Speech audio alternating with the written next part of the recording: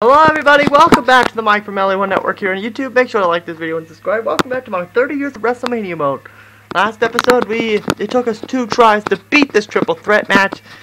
And in this episode, we are finally getting back to the one-on-one matches featuring the other title match at WrestleMania 25.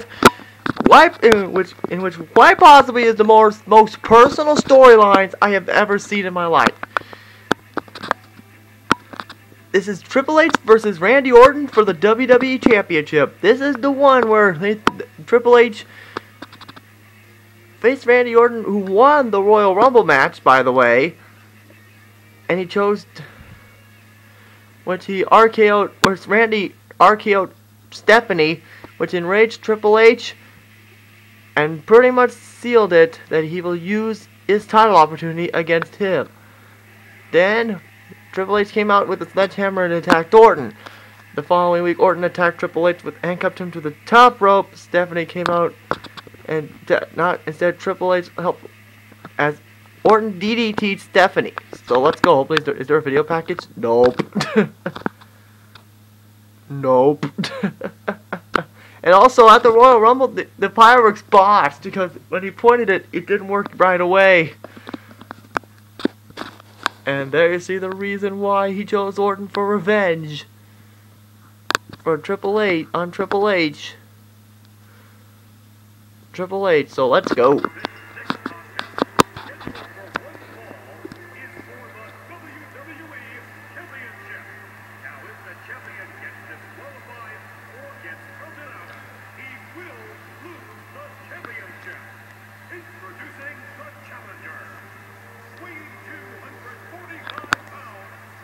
You say, but where rules are, yeah.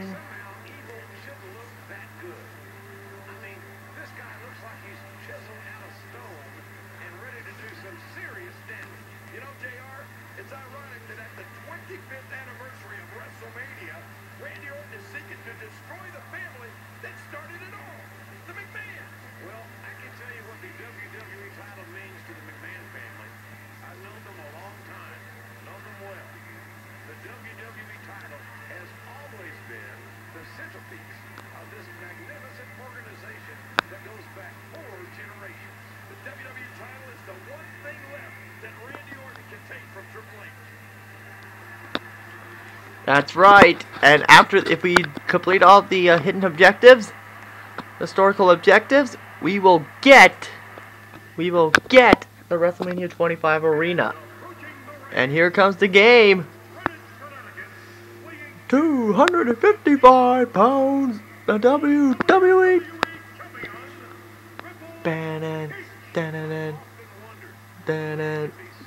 By the way, he hasn't held the WWE Championship since then. Now he's a part-timer. But what am I saying? He's no longer a part-timer. He's now full-time as CEO. And he's probably confident he may bring Sting back this time. Yay! So, let's go.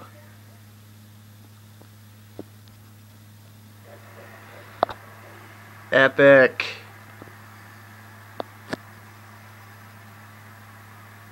So this will be our last 30th anniversary, 30 years of WrestleMania mode, because we're gonna slow it down, leading up toward WrestleMania 30.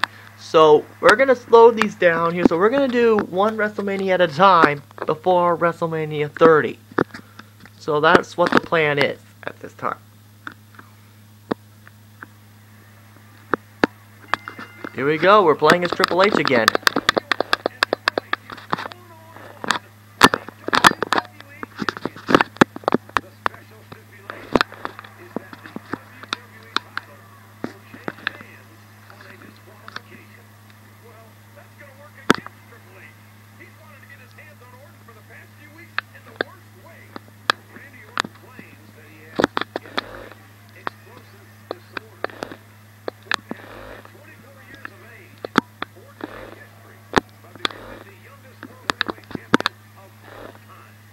That's right, he had to be Chris Benoit for it. Or in WWE is known as He Who Shall Not Be Named.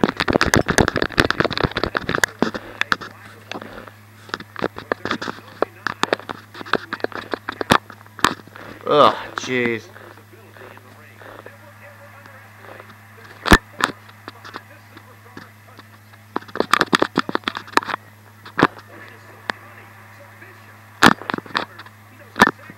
And besides, I think this is the last WrestleMania that actually uses the blue rope.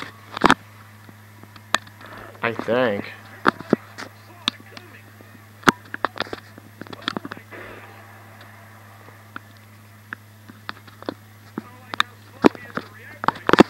Figure 4.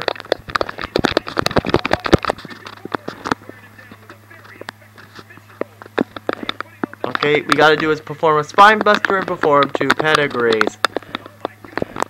Not too difficult, but there's a hidden objective.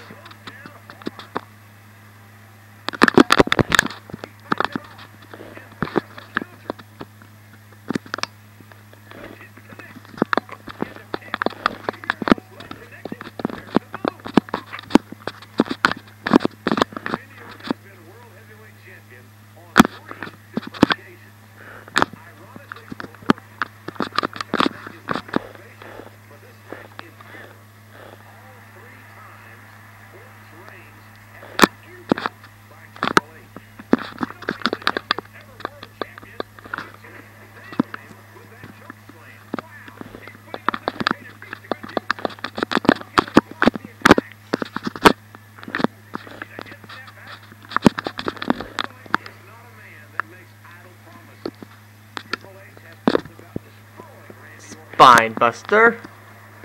Tell him to suck it.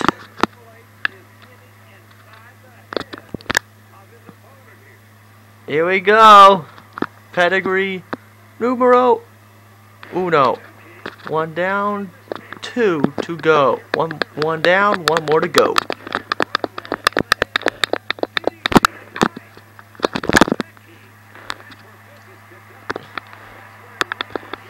Yeah, I ruined your comeback, Randy.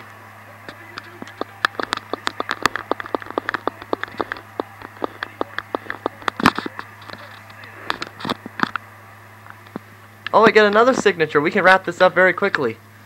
And have this be a quick episode here. Again, tell Randy to suck it. By the way, what's the first one? Uh-oh. Look out, Randy.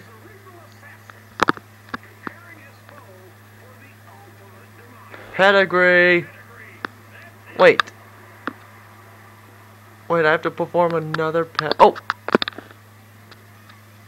1, 2, 3. Got it! And this is a short episode. Your winner and still WWE champion, Triple H. No, it wasn't. It was just a bloodbath.